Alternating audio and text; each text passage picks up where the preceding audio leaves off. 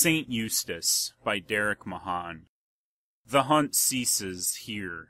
There will be no more deranged pursuit of the mild-eyed creatures of the countryside. Startled, he reins before his nemesis and stares amazed at the hanged man of wood. Gawain caught in the cold cathedral light of a temperate forest.